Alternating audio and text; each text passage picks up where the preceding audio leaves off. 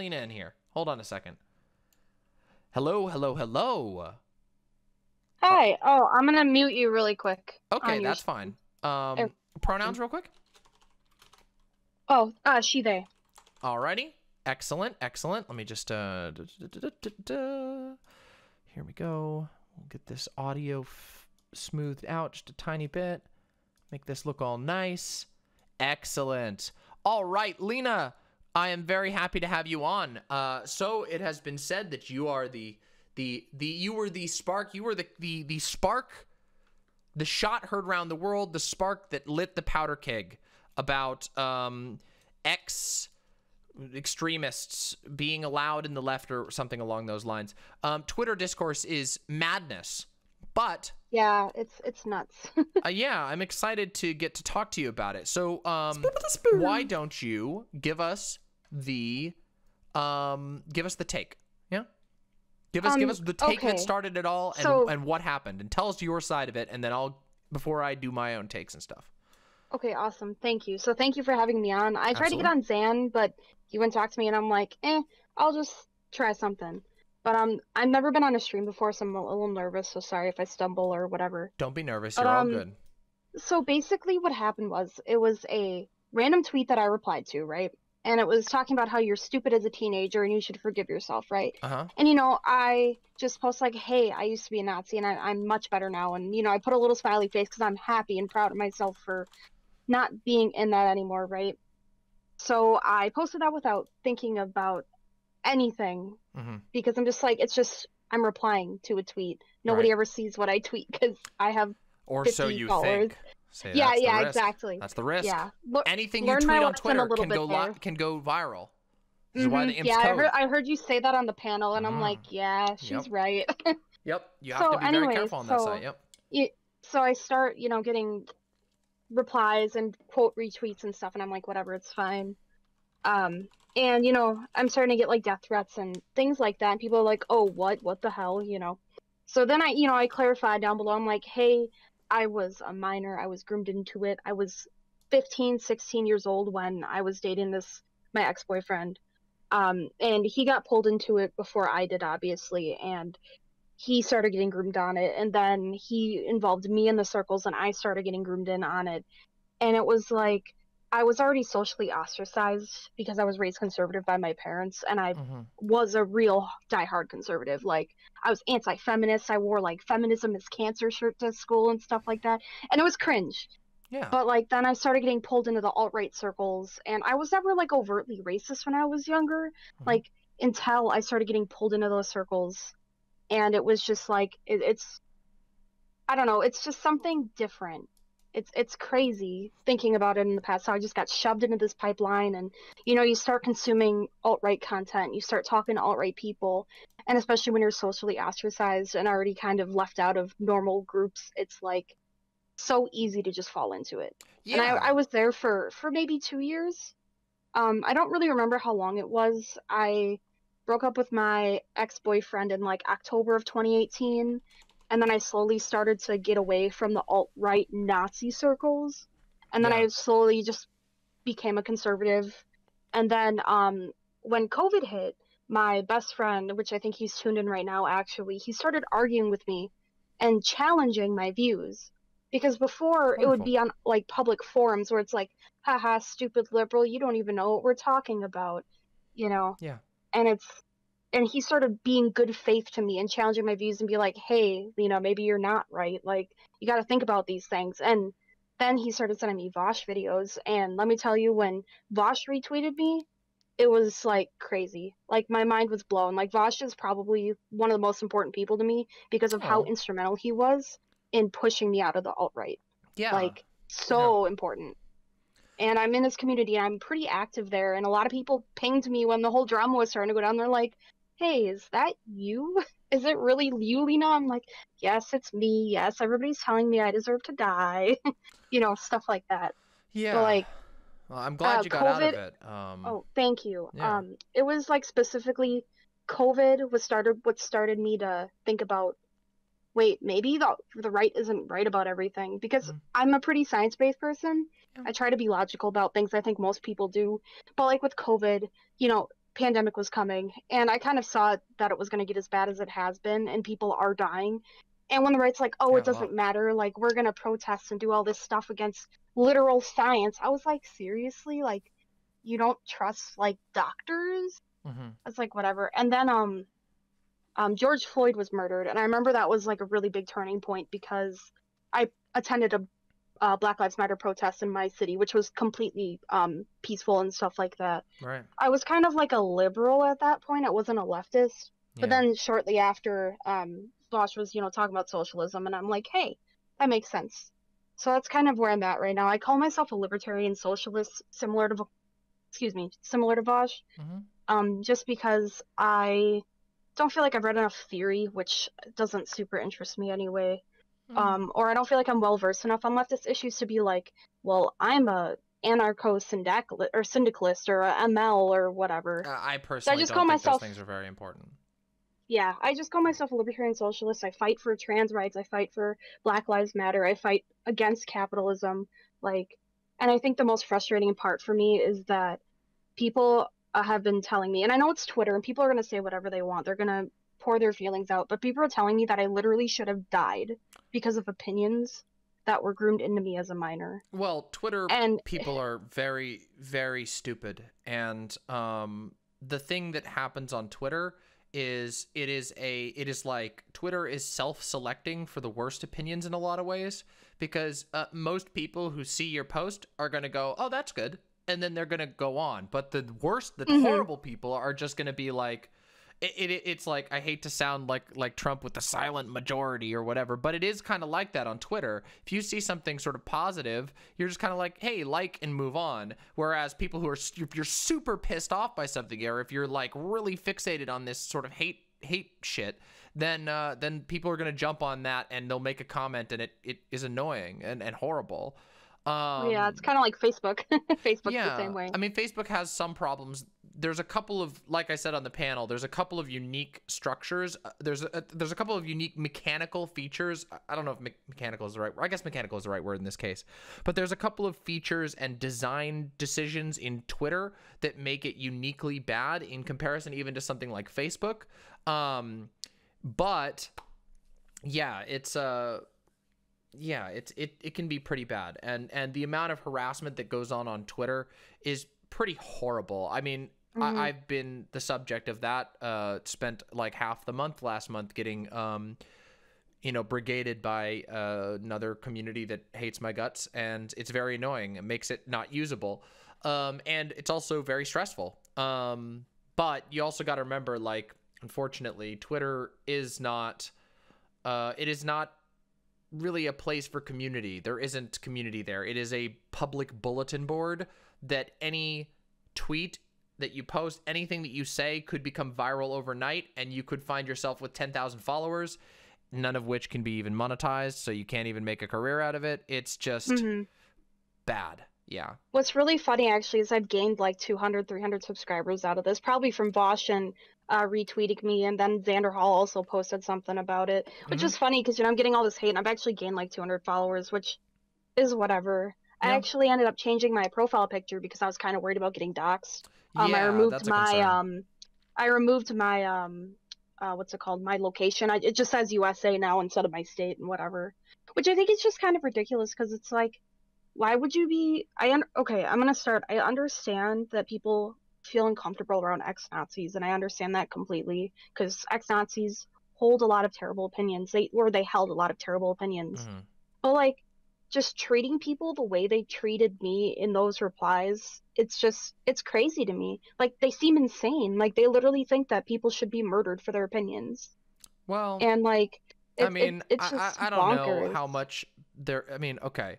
So, sorry, real quick. Do you mind telling me, like, approximately, like how old are you? I just wanted to ask. You don't have to tell me if you don't want to. You're 20? Okay. So. Yep. So, yeah, okay. I mean, so you're pretty young. I was like 15, 16 when I fell down the pipeline. Yeah, that's very common. I got out of being a conservative about a Mhm. year ago now, but I would probably have been de-radicalized for a year and a half, 2 years. Okay. Well, I mean, I'm very, very happy to hear that you got out of it. Now, I don't know how much I don't know if you've watched my content. I don't know how much you like my content, or if you haven't liked it at all or watched it at all. But regardless, I grew up in a far-right cult. My father was a crypto-Nazi, and so I have a lot of experience with coming from a far-right background that I was forced into, and sort of clawing my way out as a trans person. And I think that a lot of people on the internet, there's a couple of factors that I would say that can maybe help make sense of what's going on.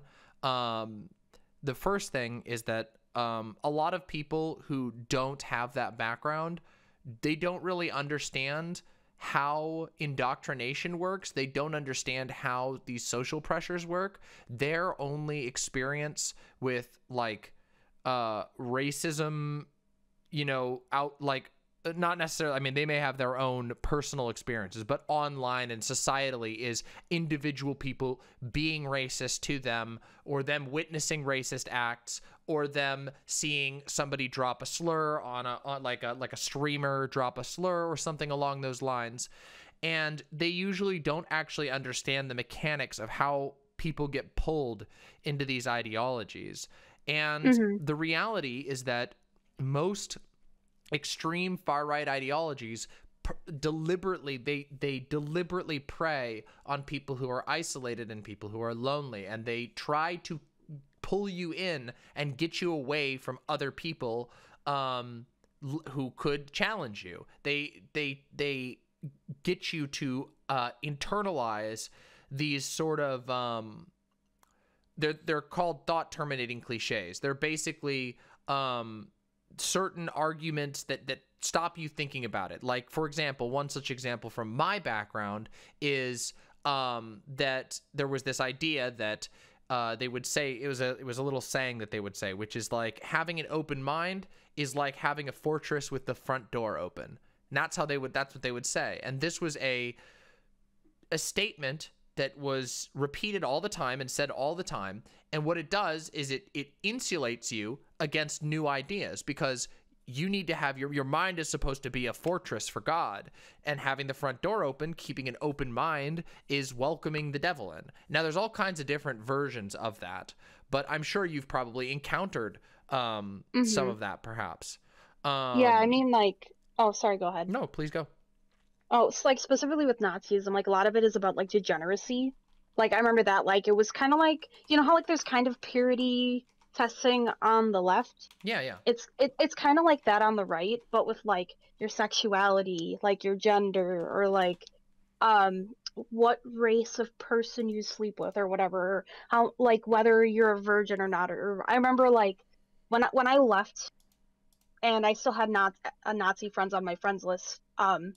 I actually had one of the guys message me. He's like, "You fake ass trad thought." It was the funniest thing ever looking back on it. But it's kind of like they have a lot of purity, especially with like women, and I guess technically specifically females, about their sexuality and like whether they're gonna have children or not, which I think is just kind of stupid and also kind of funny looking back on it.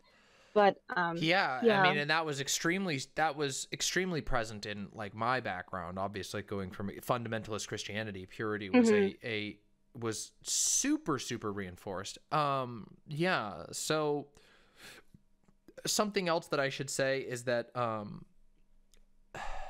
people are, and this is not to excuse anything. This is just to help you rationalize some of what's going on and make sense of it and survive it and whatever.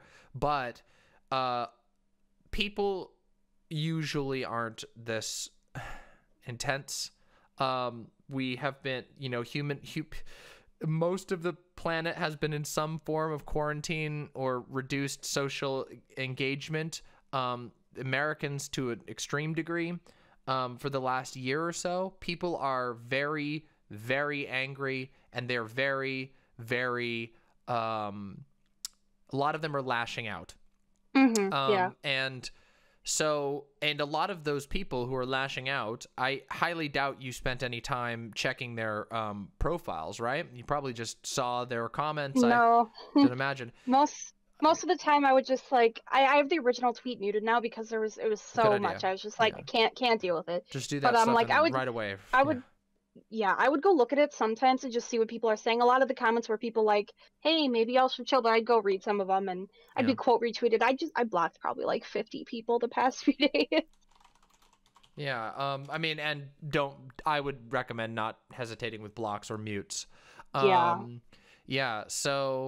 Uh, yeah, it's people are very angry, and in reality, I would be willing to bet that a lot of those people, getting angry at you are, excuse me, probably children, literal children. Yeah. There are a lot of literal children on the internet right now. A lot of them are they have very simplistic black and white views of the world. They haven't quite figured out what they believe yet, but they have access to the internet and they can say really mean words that they think will bother you, and can bother you and can be very Mm-hmm. scary.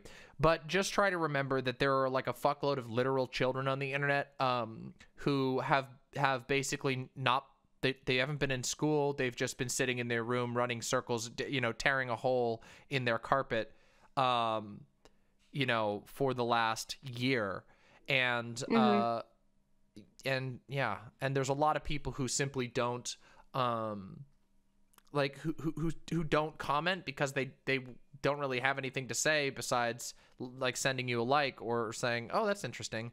But an angry teenager who's been trapped inside might want to scream things at you because they have this idea that you're like still a secret Nazi or whatever. Yeah. And it is difficult. We live in a very strange time, and I don't know, like, I don't know what the answer is. Platforms like Twitter are really, really, really toxic in a lot of ways. Obviously, I recommend the IMPS code as a start, but the IMPS code doesn't help with this type of stuff. It can't. It's not Yeah. designed for that. This is just a downside of Twitter. If you get dogpiled on Twitter, it sucks. It really sucks. Yeah. I mean, oh, sorry. No, go ahead. I've personally been doing pretty well. Like if this happened to me like a year ago, I would not be doing okay. Like mentally, I'd be Yeah. like, damn, everybody hates me now. This sucks. But I've actually been okay. Like I've gotten a lot of support. Like I'm active in Bosch's community, so people have been really supportive there. They've been like, It's really hey, good. you're a better person now. There's nothing you can do about your past. You were a minor. Like you're chill. Yeah. But like it gets me a little bit because it's just like really. And like one of my biggest concerns is just how this looks to people who are looking or might de-radicalize. Because I Mm, feel concerned that like a lot of people might be like, hey, I was kind of wrong about my opinions. Maybe I can find a home somewhere else and have better opinions and views on the world. And then they see stuff like that, like people dogpiling me and saying I should die and whatever. mhm. Which is why I think Twitter also hurts discourse and you Yeah. could get into that. But like I I intend just to talk about that a bit more. I've yeah. talked about it 100 times, but guess what, imps? You hmm can keep hearing me talk about it because I'm going to talk about it until the end of time, or the end of I'm Twitter just at least. worried. Sorry, I'm just worried about how this affects leftism and affects the movement overall. Because Thankfully, it I feel like probably if I'd doesn't. been treated I feel like if I'd been treated like this a year ago, Hmm. I might not be a leftist today, which is terrible, and I hate thinking that. But like if I'd been treated like that by people and I hadn't been welcomed with open arms in Avash's community, I don't know what I would have done. Because I was still not mentally like 100% there with politics. I was fresh out of conservatism and Hmm. didn't really I wasn't really concrete like I am now. If this happened a year ago, I might not be a leftist, but I'm concrete now in what I believe, and Well, I that's good. know that I'm a better person now. So it doesn't bother me too much in that aspect. But I just worried about like new rehabilitated fascists and neo Nazis coming out and seeing this. Yeah, I mean, the good news is that they're probably like, even though it can seem very overwhelming and terrible, for you, because it is a lot of people focused on you. In reality, it doesn't represent the broader left or even the broader populace. Most Mm-hmm. people don't follow lefties on Twitter. They follow their own interesting things. I do agree that there are potential problems. I think that I think it's a terrible approach. but I also think that like this type of that type of attitude, in my experience, is actually like not very common, and tends to be isolated to sort of certain cliques on the internet. Like Twitter. Yeah, well, and Twitter is a very cliquish site. There's a lot of people who are sort of established on Twitter, and those people, you know, they ride around in their little groups and they see people get retweeted and they say they're edgy bullshit, and that's that. And it's not really like that elsewhere. I mean, you know, if you hang out in my community, you're going to find something similar to Vash's. You're going to find that in most community. Well, maybe not all, but many communities are very, very welcome to that sort of thing, because they have an understanding that humans are flawed, and that this is, you know, that like right-wing ideologies they use indoctrination wildly so. And yeah, so I wouldn't let it get to you as best as you can. Obviously, it's impossible to not let something like that get to you. I know, like, people were calling me last month. People were calling me a tanky. They were saying I'm a transphobe, which is very, very frustrating. Wait, yeah. A transphobe? That doesn't make long story. sense. You'll have to. You can ask people in the community about that. They'll tell you the story. I don't want to rehash that drama. Last month was a drama month of me getting canceled. You know, there's.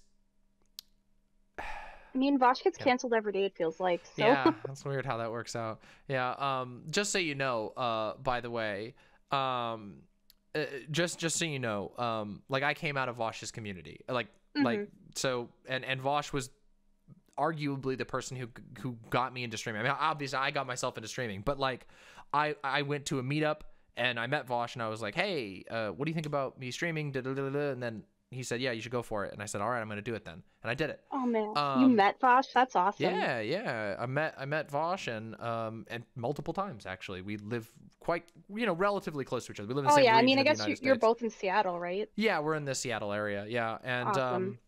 Super, super cool. Vosh is big, but I am as big as, well, Vosh is thicker than I am, but I am as tall as Vosh. I'm a giant. You all forget I am a literal giant. I am huge. I'm very tall. I'm very short. Yeah. So, yeah. Fawn, my partner got beer and pizza. It was great. It was super cool. Vosh was super cool. And we got the super treat, which was, we got to see the Sonic review live. Vosh gave us his Sonic review live before he even gave it to the channel. It was super cool. So I don't think I've watched that video. Oh, it's good. It's a good one. I mean, if you care about Sonic. I had fun. Not really. But yeah, that was cool. And you know, I do look forward to stuff like meetups and whatever being able to happen. But with regard to like online de-radicalization and stuff like that, I have a lot of thoughts on these sort of things. I think it's really awesome when content creators like Vosh, like even ContraPoints and other people can offer meaningful information that can help people get themselves out of, you know, extreme situations or indoctrination. For me, there was a combination of factors, and with regard to myself becoming more left, like Vosh was hugely influential on that, absolutely. Like, and so was Chapo, so was you know, the Majority Report, Michael Brooks. These people were very influential on me. And at the end of the day, something that a lot of people don't understand is how we have to sort of deconstruct the things that we're taught and the things that we're given. By the way, thank you for the sub, Major Typo. Really appreciate that. Yeah, there's a lot of how we come to our ideas, how we formulate our ideas is not so simple as just have the right ideas, Fivehead. Yeah. And I really wish that people would move away from that sort of essentialist understanding. But it's very hard for me to gauge like how broad of a problem this is, like outside of Twitter. Like, honestly, Twitter is a mess, and again, people will share things hoping that it will be useful to the people that follow them, and it ends up getting blown up into something nonsense, and it's almost completely unpredictable. It's just mess. Yeah. Just a Yeah, mess. it was crazy. It blew up. I kind of woke up and I was like, why do I have so many notifications on Twitter? I might get like 2 a day maybe usually. I'm like, I have like 200 and I'm like, what the heck? Yeah. Yeah. Oh, I wanted to touch on one thing you said really quickly. I don't think some leftists, like especially the ones that are online all the time, Mm-hmm. I don't think that they realize that specifically for like white rural people, Mm-hmm. a lot of them are just raised with general racism, with general homophobia and transphobia. Right.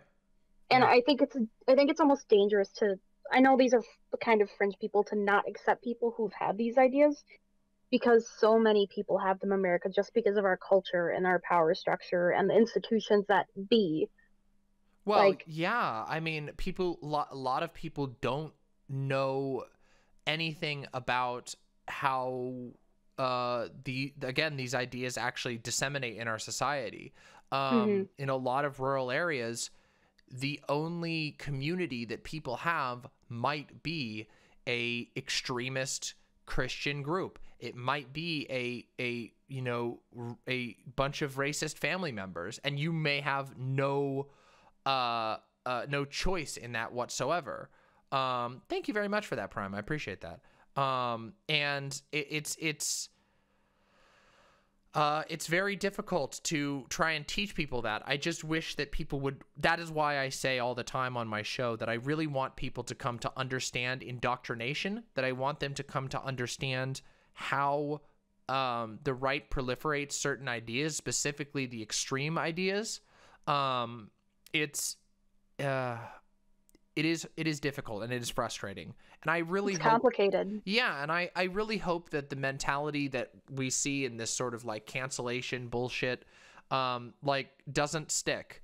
I really hope it doesn't. Like, and on one hand, I agree with people, who say that, like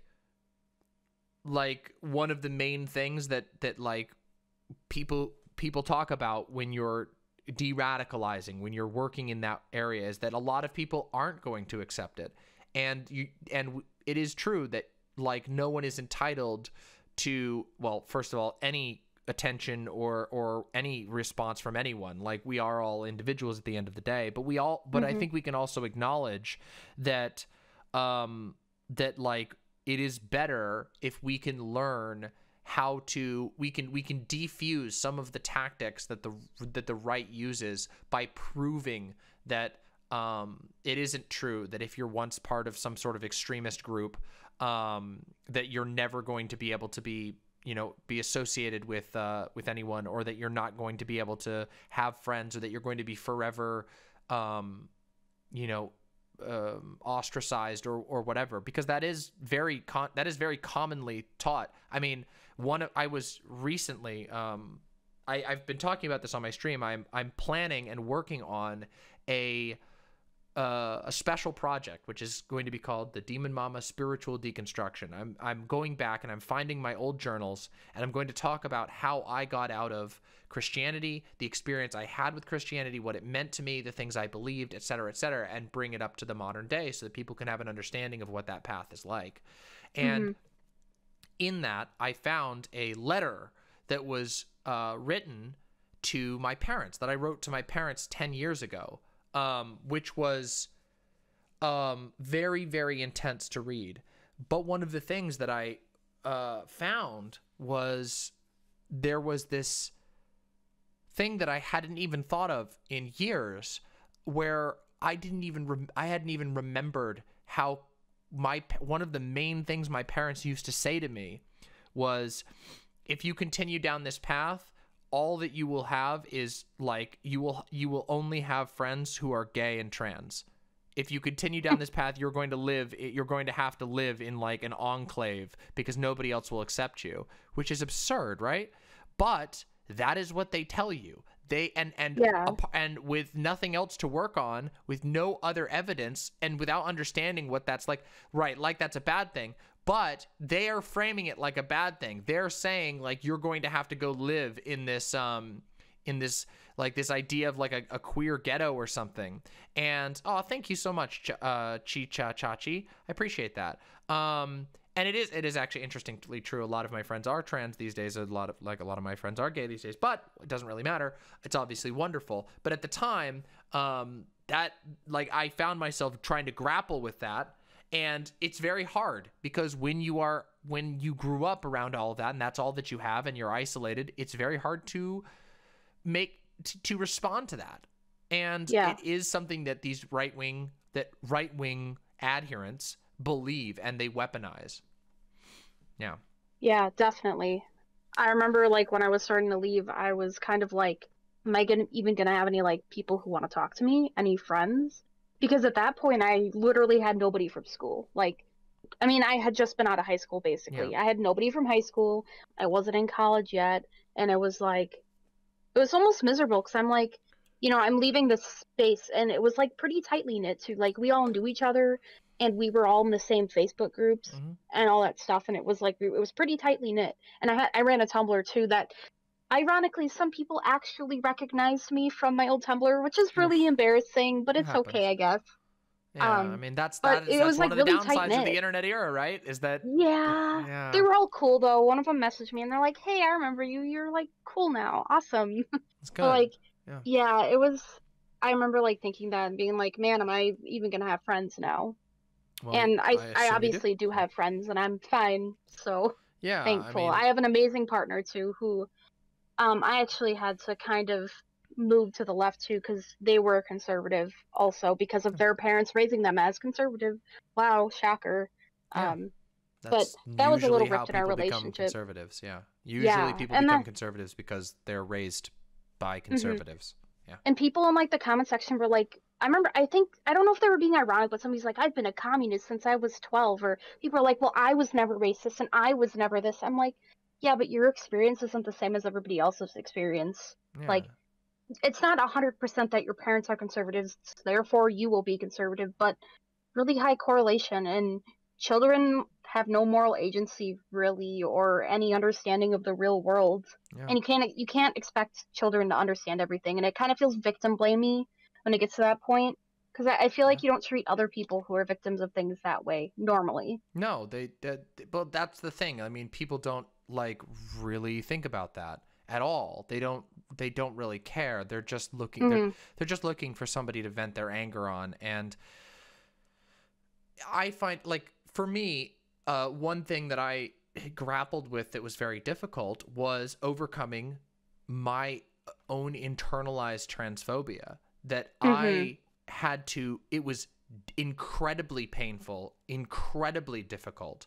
Like overcoming that was arguably the first step that I had to overcome because I mean being trans and growing up in an environment that's distinctly anti-trans is Yeah, that has to be you so hard. it was nearly impossible and it was devastating to my mental health for a very long time, and certain aspects of that will always haunt you. Like I mean I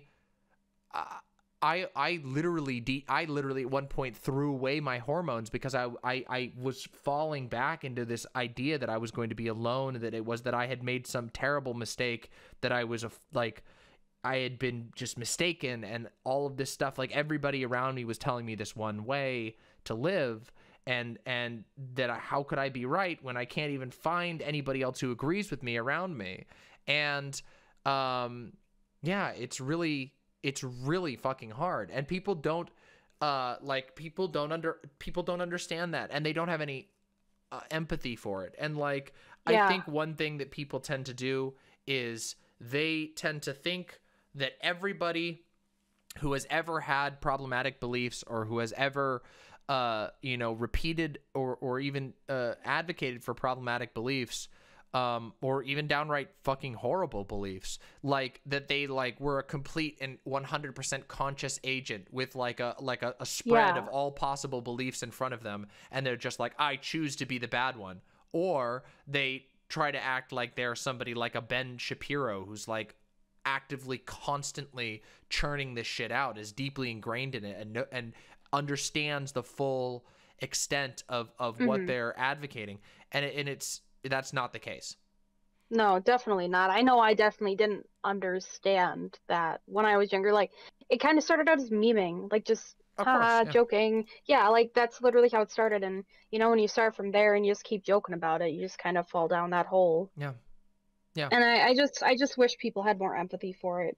And I understand why, again, I already said this, I understand not being comfortable around me. I'm not asking people to be my friend. I'm not asking people to be like, oh, you're the best person ever now. I just want people to understand my side of things and to understand my experiences and your experiences. Yeah. And in my opinion, I believe that our experience being radicalized and then de-radicalized and then moving towards the left and becoming socialist, I think it has utility for the movement, Of course. I honestly. mean, Like I think I think it absolutely does. Like the I mean, again, part of the thing is like I don't feel the need like anymore to I don't care. Like people can say whatever the fuck they want to me. If people don't like me, if people want to say etc whatever, then fuck them. That's their choice. I yeah. don't really give a shit. Like okay, I have plenty of people who do associate with me. If some random person doesn't think I've I wasn't a 5-year-old Stalinist or whatever, then okay. Yeah. Like okay, whatever. There's a lot of people who don't like me. A lot of people think that I'm shit or whatever. That's fine. I don't care. It doesn't bother me. I don't really care. But at the same time, like we would be remiss as a movement to ignore people who have the most primary exposure to to the things that we're fighting. Like Yeah. I didn't leave religion for the left. Like I didn't leave it in the name of the left of like some leftist movement. I left because it was torturing me, because I was miserable and I Yeah. wanted to die every single day, and I hated myself and I didn't understand it. I was seeking truth. I was seeking something better.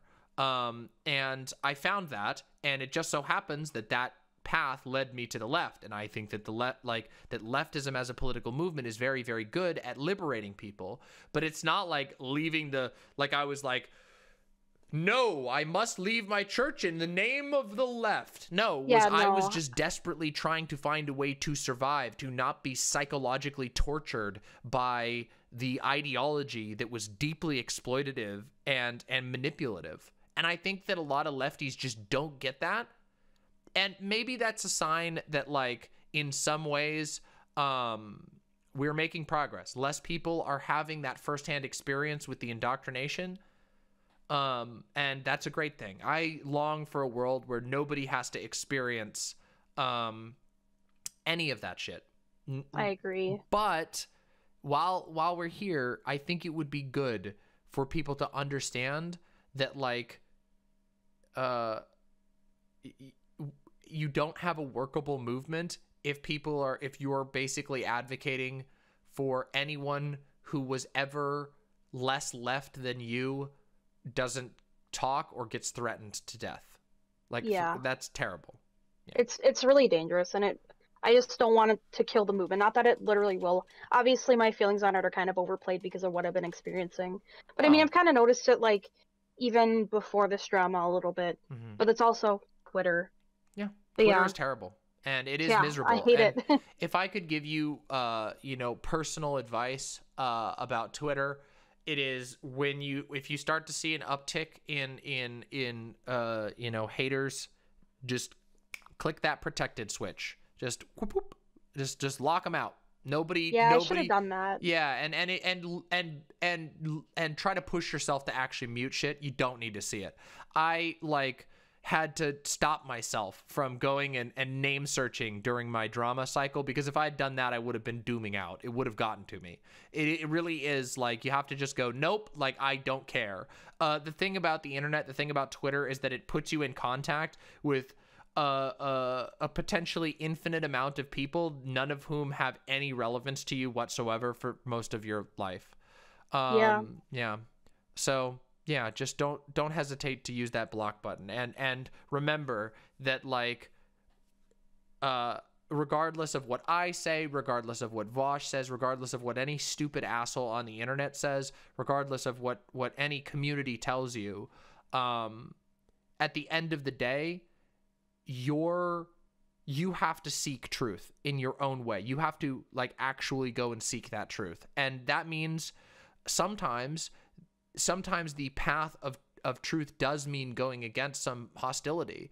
I mean, I'm trans. I experienced hostility, explicit hostility from the community that had been like through no choice of my own, my home for my entire life. My family literally disowned me for continuing on this road that they wanted, and you or that they didn't want for me. But it was, I could not have lived. I can't even imagine what my life would be like if I hadn't gone through with transition, if I hadn't pursued my genuine self-expression. And at the end of the day, that is more important than what even 1,000 dumb shits on Twitter have to say. Even if you feel like, well, how can they say that? Well, people can be wrong. A lot of people can be wrong. And just remember that that's more important. And it's more important than what me or any other content creator whatsoever. Like, never let a single figure or a single community dissuade you from truth seeking, dissuade you from self-enlightenment. And maybe this is my anarchy side speaking, but I genuinely believe that individuals and communities can reach self-enlightenment, that they can grow and come to realize things about their world and come to conclusions through participating in the world with a critical lens, through, thinking about things and processing them. So yeah. But just know that, like, so another thing I wanted to say is, and this goes out to everyone in the chat, which is, you are not obligated to confess to anything ever on social media. If you have something in your past that you are like, that was your problem, something that you believed or whatever, no, you never have to tell anybody that. Now, I choose to, because I want to talk about that. I believe that I can bring value by talking about the experience I had growing up in an extremist cult. But nobody, you are obligated to no one to divulge your past or whatever things that you might have dealt with. No one, you are not owed that. And in fact, on places like Twitter, I generally advise people not to talk about that stuff. Talk about these things with your friend. There. Yeah. But I mean, not that I talk about things publicly, but then again, I'm also a public figure, and this is my living. So I am getting something for it, and I am using it as an instrument to better the world. You're only really, exactly. Like Frukala says, you're only really obligated to apologize or make things right with those that you hurt, and nobody else. No one else gets to determine your moral standing, your validity, or anything like that. And you don't owe it to them. So, and that goes, again, that's not, obviously you know that at this point, but that goes out to everybody out there. People online, there is a lot of inherent parasociality online, that people think they're entitled to everything that you've ever done, to having your entire history, despite them not offering up that same thing. Anybody who tells you that they're the most perfect person who's never made a mistake in their life is lying. There's no way. They are lying. There is humans are disgusting, filthy creatures that are mean to one another. Everyone's been mean to a sibling or a friend at some point in their life. They might have even said something really bad. I mean, I remember when I was a kid, I got in a fight with a friend and I said some really mean shit to that friend. And occasionally I'll remember it and I go, oh, wow, I was an asshole. But guess what? That's my problem and my friend's problem. Every single human is an imperfect primate, and we all have to learn, and we all have to recognize that, like, yeah, it's okay for us to discourage active bad behavior, but and it's also okay for people to have lack of trust for people who've done great harm. But having believed something problematically in the past is not inherently great harm. So, yeah. Yeah, I agree 100%. Yeah. Well, I hope that the heat on Twitter cools down, and I appreciate you Thank being you. being willing to come on here and talk with us. I hope you know that you can always find people to talk to here in this community. A lot of people with a similar background. We don't we don't have we don't encourage the type of behavior that you've been subjected to in this community whatsoever. Though we do come down very hard on active Nazism, obviously. Well, yeah. But yeah, we're not gonna drive someone out who is bettering themselves. Yeah. So, Yeah. yeah. I appreciate it a lot, Yeah, actually. no problem. And yeah, just know that you've got at least another community here. I know Vosh's community is really good for that. And I'm very happy that there is a lot of positive things happening. And I just want people to know one thing I always want to drive home is that this is why I advocate for a growth of the online left, for a further expansion of what opportunities lie online and beyond, for people to find those cracks, because the reality is that a lot of this right-wing stuff is about creating a shell of indoctrination around someone's mind, and it's very difficult to find something that cracks it, and there's no consistency there. For me, what cracked the shell of my indoctrination was first literally personal dissidence with the church from my own study of the Bible. The first step to me not becoming a Christian was studying the Bible better than other Christians. And I feel like that's really common with ex-Christians. It is for some reason. It is. It's because there's a lot of internal inconsistencies.